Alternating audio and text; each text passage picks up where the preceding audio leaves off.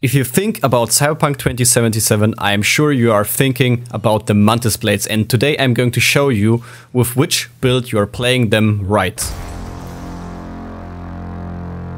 Dear comrades, Ivan the German is back for you guys, and today I have another best build video for you because you like those videos so much and I will give you more videos about it. So today we will take a closer look into my Mantis Blades video, which is, to be honest, very similar to my best katana build, or one of the best builds in the game, which is focused on katana because, as I said, you can use this build with the Mantis Blades. There is almost no differences between the katana and the Mantis Blades. So if you want to play with blades, you have two options.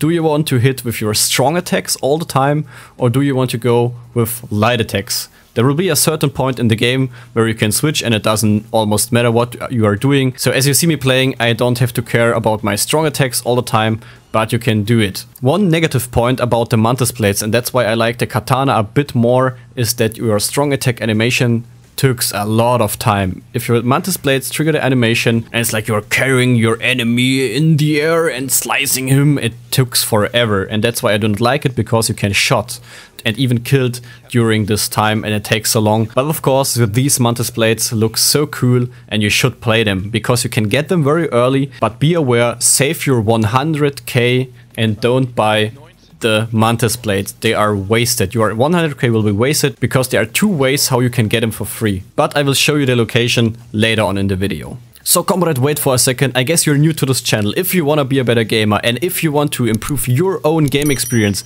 subscribe to this channel. We are going to help you with our videos and you shouldn't miss them anymore. As I said in my blade build, you can combine this build to your playstyle because you have 20 points into your cool tech tree and 20 points into your reflexes tech tree, and I will give you some additional tips what you can do, and you have some points for free, depends on your playstyle. But you can, or you should, go with a sneaky stealthy approach to get the maximum out of your damage, attack speed, movement speed, and especially the crit damage will be quite high. So let's start with the perks. So for your perks, focus on blades and a little bit into your cool tech tree, because the Mantis Blades gain a lot of benefits from your blade tech tree. For every attribute point into your reflex tech tree, you gain 3 more base damage with your Mantis Blades, and that's great. So let's start, and I will be a bit quicker than in the last videos because we talked about blades very often. Check out my 20-minute blade video if you're interested in more or a little bit more detailed stuff, but this video will give you all information you need. So if you want to play with blades, you have two options: very fast quick attacks with a lot of attack speed, or very heavy strong attacks. But we will skill both, because with the Mantis Blades your strong attacks are great and you have a lot of attack speed. First of all, strong attacks with blades deal 50% more damage. This is one of the main perks, you need that one, 50% damage for free. The only thing, and that's why I mentioned early on with your Mantis Blades, and that's why I like the katana a little bit more, that the strong attacks with your Mantis Blades can trigger the animation, and the animation is a little bit annoying. It takes very long and you can get damaged or even killed during this animation. So this is not always a great option to make strong attacks with your Mantis Blades. You can go with a lot of light attacks because you're wielding your Mantis Blades so quickly, as you can see in my videos or in this video. So you should try those quick attacks, but definitely go with strong attacks benefits. Next, Judge, Jury and Executioner. This is the way to go if you make your strong attacks, and if you are entering a fight, you are almost one shot, one hit everything. Believe me guys, I'm playing on very hard and I've never struggled with any blade build I played. Let's continue. Increase damage with blades by 3% for every 1% of the enemy's health is missing. Perfect against boss fights, but I will show you a clip. I guess a boss fight is almost down in 1 or 2 seconds. Then your Death Bolt is one of your survivability perks. While wielding a blade, defeating an enemy restores 20% health and increases movement speed by 30%. Movement speed is very important, but I will show you that later on. Continue with dodging, increases damage with blades by 50%. Dodging, you can do it by double tapping any of your movement keys and you get 50% extra damage. Armor increased by 30% while moving. You are moving so fast, it's nice to have. Go for it if you have points left, and perk points shouldn't be the problem. You can go for extra 30% while moving, and you are moving all the time with your Mantis Blades. Increase attack speed with blades by 30%, definitely one of the main perks in the skill tree. 30% more attack speed is huge. And Blessed Blade increases crit chance with blade by 20%. Of course, go for it. The next thing is the cool perk. I'm sorry that's a little bit messy. As I said, I can't respec, I don't know why. I bought the Tabula Rasa, I restarted several times, but I will go for the most important perks in your Cold Blood tech tree. First of all, you need Cold Blood, and Cold Blood increases your movement speed by 2% for every stack of Cold Blood. You can get 5 stacks with Coldest Blood and with Unbreakable. Furthermore, and that's why it's so important, you increase your attack speed by 150%. An additional 150%, and that's amazing. And while Cold Blood is active, increases damage with melee weapons by 10%. Landing a crit hit has a chance of 25%, applying a stack of Cold Blood. With Bloodspell you have another survivability skill. When your health reaches 45%, a max stack of Cold Blood is automatically activated. Combine that with stacks of Cold Blood are removed one by one, not all at once. It's great to have the maximum out of your Cold Blood stacks. Then you can increase your resistance a little bit if you want to, or if you need it. And you can decrease your damage by 5% a little bit. But it's important that you combine your playstyle or your points with the stealth skill tree, because you get much more crit, 50% while sneaking, and that's why I always do like this sneaky crouch attack with my Mantis Blades, and you get a lot of benefits out of this one. Increase your movement speed while sneaking by 20%. Upon entering combat, crit chance increased by 50%. Very important.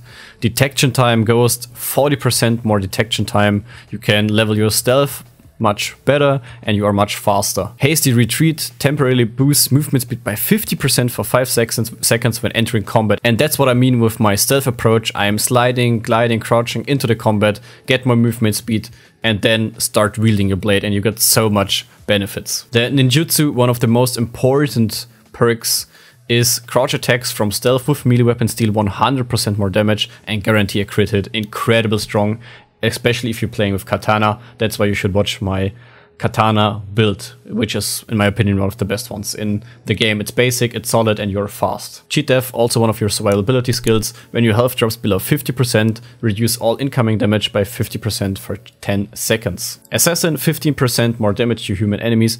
Almost every enemy in Cyberpunk is a human. And last but not least, in my opinion, you should spend some points into your body abilities. Go with a Pack Mule. It's a basic skill for almost every build. You get extra carry capacity by 60, which is very important, is your Steel and Chrome. Increase melee damage by 20%. And in Annihilation, you have great perks.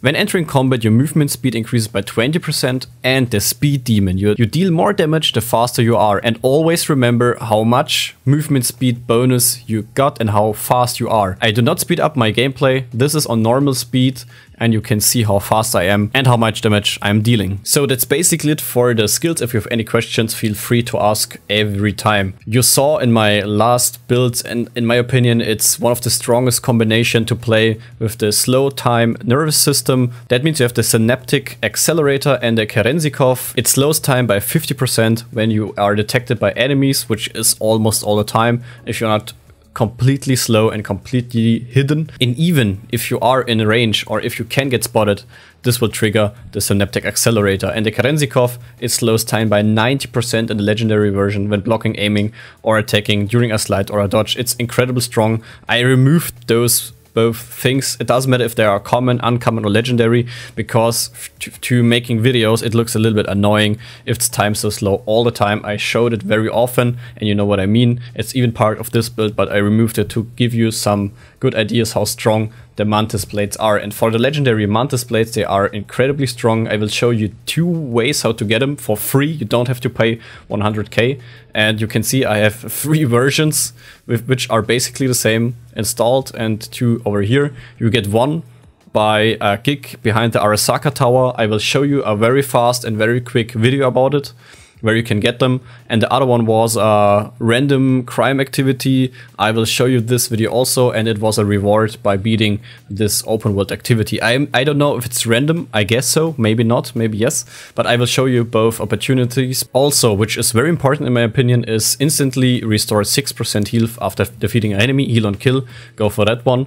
And Visual Cortex support increases your crit damage by 16%, and this is just the uncommon version. Then the Limbic system increases your crit chance by 25%. It's great, go for crit damage and crit chance. Your biomonitor restores instantly 50% health when your health drops below 15%. You get 200 additional armor, which is nice to have because the slot is basically for free. And because you are running around a lot, armor and resistance is not that bad. So for the operating system, the Sun Divistan is my way to go because you can additionally slowing time and increases any damage dealt by 15% while active, increases crit chance. Enemies take 70% more time to notice you. Defeating an enemy restores 5% health, and while Sun Divistan is active, increases crit damage by 15%. You can also play with the Berserker operating system if you want to. I guess I have it over here. Yes, I got it over here that you can make a quick look. You should use them if you're really struggling during one time in the game, but I never had the feeling that I have to use this all the time because you are strong with a good blade build. The Micro Rotors increases attack speed by 50%, which is huge, especially for a blade build. The Dense Marrow is maybe a little bit underrated, increases stamina costs of melee attacks by 10%, but increases base damage of melee weapons by 7%. Then of course your Mantis Blades, and if you go into your Mantis Blades, you have some modifications for it. You can go with a thermal damage mod, but the very important thing is the Hemming Age Rotor, which increases Mantis Blades attack speed by 45%, and you can get this thing by finishing one of those open world quests. I will do a little bit of research and I will link you that into the description where you can get this, but Eddie shouldn't be a problem at a certain point in the game, and I think that costs 20-30k. You should get it because this is huge, and maybe you do not have to have the legendary version. So a quick summary about the Mantis Blades. You can get them very early. You can get a free legendary version, which is quite nice. You can add a lot of mods into the Mantis Blades, but be aware that the strong attack animation with the Mantis Blades can kill you, and it takes a little bit longer compared with some other animations. Furthermore, you can adapt this build to your playstyle. Do you want to play more out of the shadows? Go for it. If you want to rush into your enemies, go for it. This build will help you to explore the whole world in a very cool and a very fast way. So what's your opinion about the Mantis Blades? Leave a comment into the comment section below, and if you like this video, do not forget to show the world we Germans can win at least something. And if it's your like, I would much appreciate it if you like this video. See ya guys.